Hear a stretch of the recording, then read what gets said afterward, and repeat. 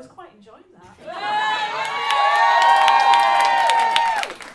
There may never be another opportunity to get that again. Just one more time, just for me. Thank you. So my name is Wendy. A little bit about me. I'm married, been married for 20 years now, but we don't have any children. Oh, sorry, some of your faces, they're not in a Kate and Jerry McCann sense.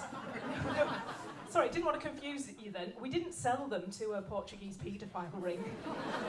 Goodness no. We actually tried really, really hard for the first probably 10 years or so of our marriage to want children, but we could not muster up the enthusiasm.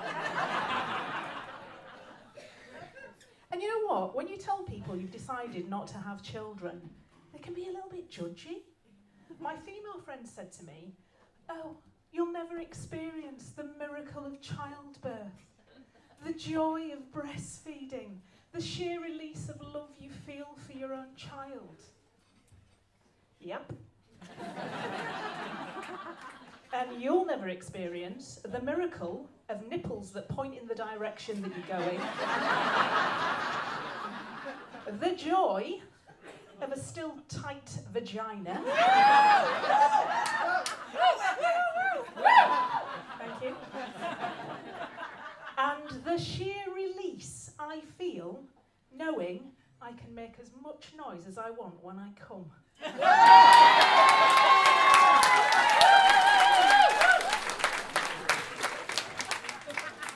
There have never been any children running into our bedroom saying, "Mummy, Mummy, why is Daddy crying?"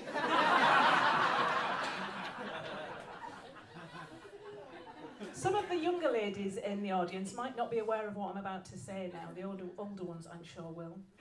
As women get older, our orgasms get longer and more. Yeah. Oh yeah, get longer and more intense. Which unfortunately coincides with men's ability to achieve and maintain erection. So I just married a much younger man. On our wedding photos, I actually look like I'm holding hands with some excited, unsuspecting preschooler who thinks he's out to see some puppies. Completely unaware of the pussy he was actually going to see later. We've been married now for 21 years, she said, looking at him, because he's in the audience, obviously. 21 years. Sex after 21 years is not the same as sex at the start of a relationship. At the start of a relationship, it's like a shower. It's more of a daily occurrence. And if it's been a good one, you feel kind of tingly and invigorated afterwards.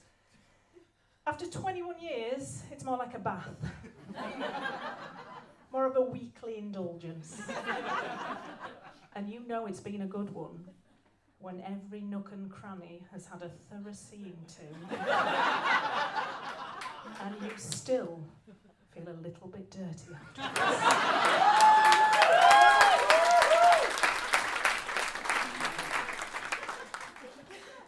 I've actually been working away a lot at the moment, and well, she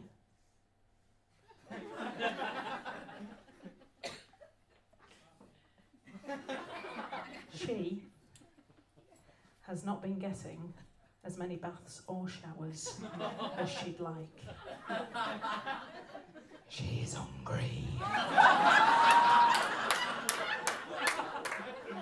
Really hungry. Just before we came out here, she actually did say to me, "Oh, I just really fancy a salty snack, Wendy."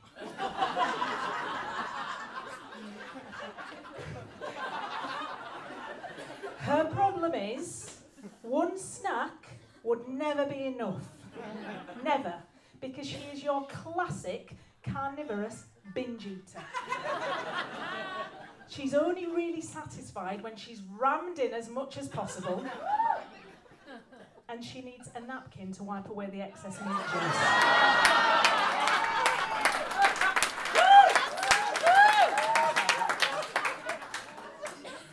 Working away as often as I do, it's quite dangerous when you've got somebody as hungry as she is.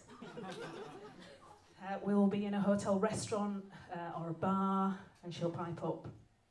Psst. Psst. Man at the bar. Brown hair. Green eyes. Nice suit. I could make a meal of him. I'm not interested, I say to her. I'm happily married. I am not going there. And then she'll try and reason with me. Wendy, Wendy, we're 250 miles away from home. You will never see him again. And then she tries what she thinks is the clincher. And I promise you, Wendy, your secret will never pass my lips. Which, let's face it, is a bit of a problem, given that not letting things pass her lips is one of her biggest challenges. So I make do with fantasies when I'm working away from home. Even they're challenging. She likes domination, spanking, and a little bit of fetish. I'm happy with copulation, wanking, and getting a little bit wettish, quite frankly.